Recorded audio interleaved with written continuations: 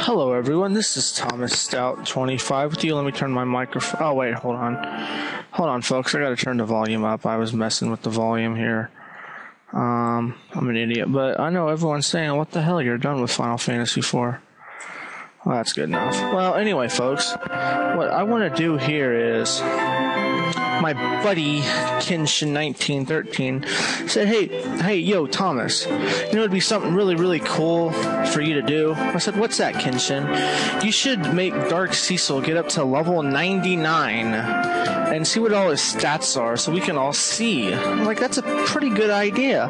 So what I did was I put in a cheat, and Cain and Cecil are both at level 99. So, I mean, let's check out their stats here. Max experience. I guess he can only have 5,194 hit points. His strength is at 88, agility 67, vitality 58, wisdom 25, will 1. His attack is 16 times 56 at a hit percentage of 99%. His defense is 14 times 41, 22%, so on and so forth. Let's look at Cain. His strength is 92, agility 52, vitality 75, wisdom, and on and on and on and so forth. And you can read this. And another interesting fact about this cheat that I found, folks. It also dropped random items. So as you can see here, I have, a bomb ring, which you get. I got the ether chest and the castle, and I got a silver apple, a Bacchus wine, an alarm,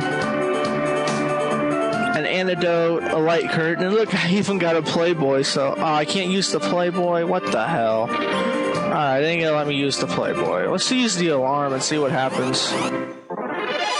I just fight goblins. Anyway, let's just do a random battle here, just to see look how much they hit, and this is just their normal equipment. And yeah, I just wanted to just show this to everybody because, well, he had a good idea here, you know, why not?